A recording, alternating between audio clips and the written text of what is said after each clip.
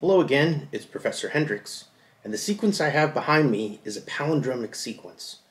What is a palindromic sequence, you might ask? In the case of DNA, it's a sequence that's equivalent to its own reverse complement, meaning if you take the reverse complement, you get the sequence back again. You may be familiar with ordinary language palindromes, words like race car and taco cat. Those are the same forward as reverse, but with DNA sequence, we also have to take into account the reverse complement. So for example, if we look at this particular DNA binding motif, this is from the database JASPAR.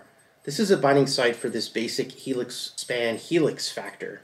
And as you can see, if you look closely, you can see that it's pretty palindromic. You have G, G, G, A right here, and then in the reverse you have T, C, C, G. But I guess this right here at the beginning and end here is G or C, so that's sort of its own reverse complement.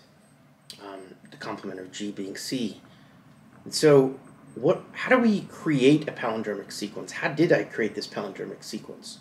Well, to understand that, let's first look at some basic ideas with reverse complement.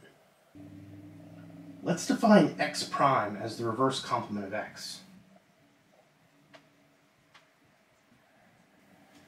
where x is just any DNA sequence. Now consider the concatenation of two strings, x and y.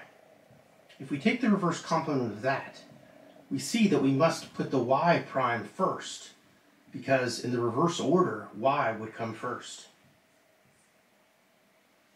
Now, with regard to the palindrome idea, let's consider this construct. Any sequence x concatenated with its own reverse complement.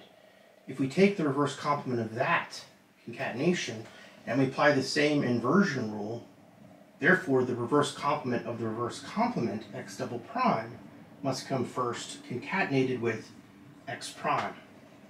And then when we take the reverse complement twice in any sequence, we get back x, the original sequence itself.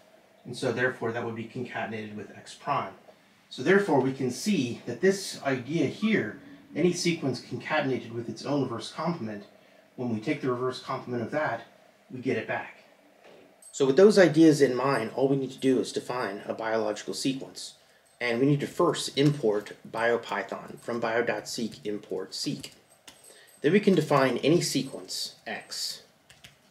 And it doesn't really matter what it is, it's just any sort of biological sequence. It can be as long or as short as you want.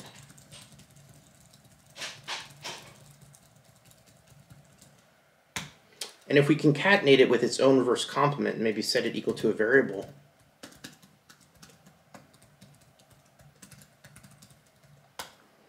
we can confirm that it's a palindrome and that it's equal to its own reverse complement if we just simply check. So in other words, if palindrome is equal to palindrome dot reverse complement, we get true. If you like, you can also put that into an if statement.